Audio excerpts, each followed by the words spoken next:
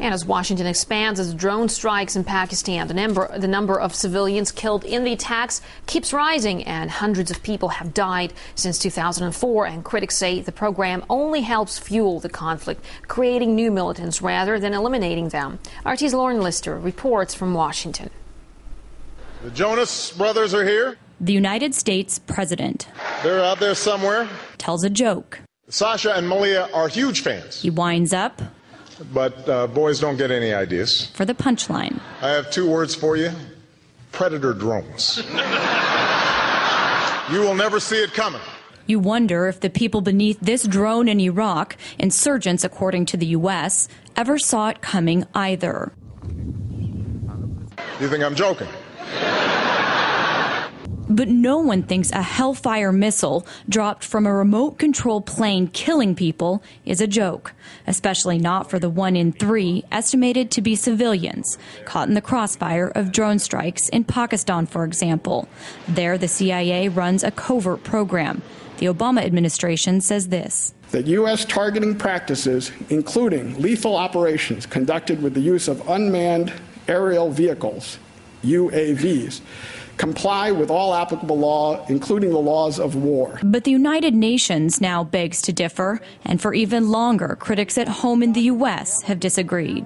Well, we're here because we believe that the CIA's drone bombing program is illegal and immoral. And former top-ranking government officials believe the bombings violate international law, too. I think they do, yes. Why? Because you cross a border and you go into a country with whom you are not at war, under any definition known to man of war, and you start to kill people with military implements. This is, and with in some cases, at least, with military people pulling the trigger or pushing the button. It's hard to know the truth behind a program shrouded in secrecy, but publicly we keep hearing this about the mission of top U.S. commanders in the AFPAC region. General McChrystal is doing everything humanly possible to avoid civilian casualties.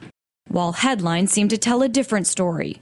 And while the U.S. reportedly expands drone attacks, they spread discontent on the ground beneath them. It doesn't stop terror. It increases terror. It increases vulnerability to innocent people there and innocent people here in America. And innocent people are asking, are these drones killing militants or creating them abroad and in the U.S.?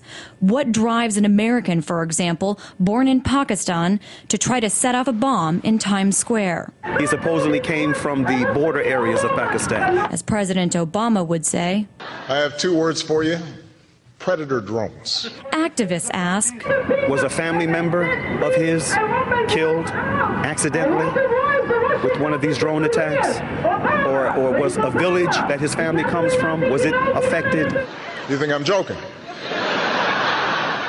What's no laughing matter are the numbers. Analysts believe between 900 and 1,400 people have been killed by drone attacks in Pakistan since 2004. Hundreds of those deaths have occurred this year, and hundreds are believed to be civilians. So while the president can joke, the question remains, do the consequences of the U.S. drone program mean the joke is on him?